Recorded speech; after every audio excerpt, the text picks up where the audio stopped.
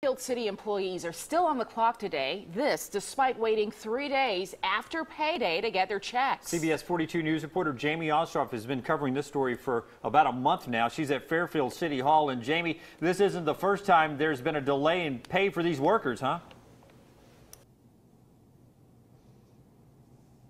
No, it really isn't, Jim, but usually when this type of thing happens, it resolves itself by the end of the day Friday, and workers can at least start the weekend with a paycheck in hand. But let me tell you, Jim, I have been here inside Fairfield City Hall, running in and out through these hallways all day, and I have seen many employees come looking for their paychecks, leaving still empty-handed. Right now, those checks still have not been issued. Now, I did speak with one woman earlier today who said this is the final straw.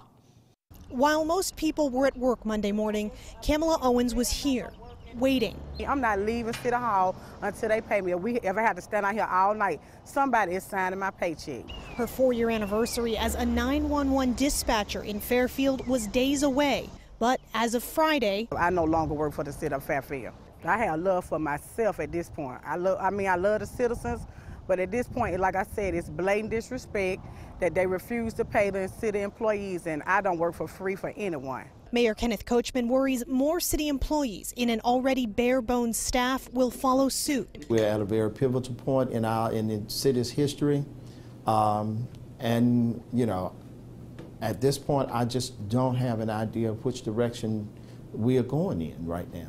In recent months, the cash-strapped city has moved money from other accounts multiple times just to meet payroll. So while the money's there, Coachman said the city councilors responsible for signing the checks refused to do so. There has not been a reason given to why they are not signing the checks. Neither the city's finance chair nor the council president could be reached for comment Monday afternoon.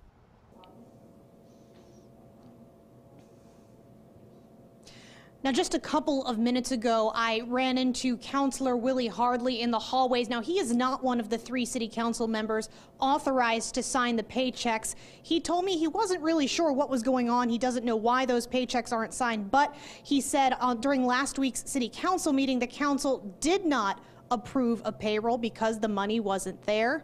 Now, meanwhile, in the next 15 minutes, City Council will meet in the chambers. They just opened the door. However, payroll is not on the agenda. They're trying to override the mayor's veto of a city budget. We are live in Fairfield. Jamie Ostroff, CBS 42 News.